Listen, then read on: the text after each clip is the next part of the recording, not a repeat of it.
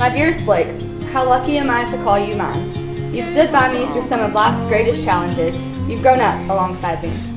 You've helped me believe in myself and become the person I am today.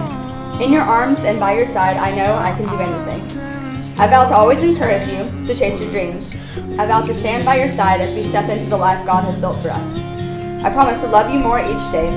I vow to participate in all of your hobbies, to road trip with you, and to continue to grow with you. I promise to always let you get the faster boat, and to fish well beyond the point I've given up and taken to a good book instead. I promise to cuddle you each morning and to lay by your side every night. I vow to love you hard, to embrace your shortcomings, and to stand beside you for the rest of our lives. I vow to have the grit and wisdom to choose love when times are hard. I will protect this marriage at all costs, and hold it as the most precious gift in my life. It's no secret that my indecisiveness gets the best of me, but my love for you is something I have always been sure of. I stand before you today and make the easiest decision of my life. I'll choose you today, and I'll choose you tomorrow, and I'll keep choosing you day after day for the rest of our lives. I've waited a long time to call you my husband, and I am so honored to be your wife. I love you. Shelter from all fear we knew, never hide when I saw your eyes tell the story. Words were meaningless, you and I left the world behind.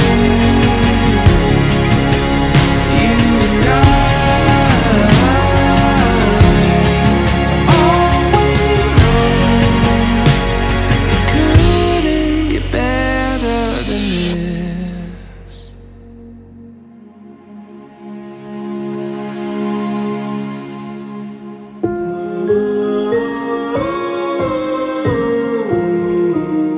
Amber, you are the most supportive, caring, loving person that I know. You're my rock, you're my best friend, and I don't know where I would be without you. Probably not somewhere good.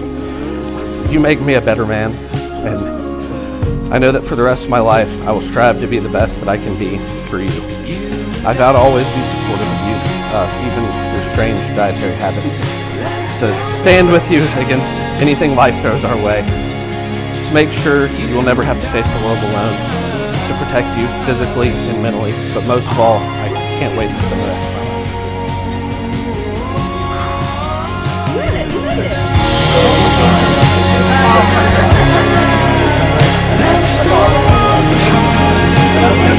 I didn't even get any in my mouth.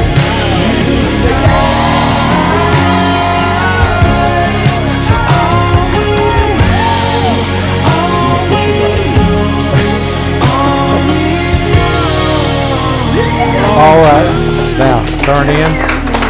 Ladies and gentlemen, I present to you Mr. and Mrs. Blake Stasunis. I got it. All right, y'all can take off. Oh my God.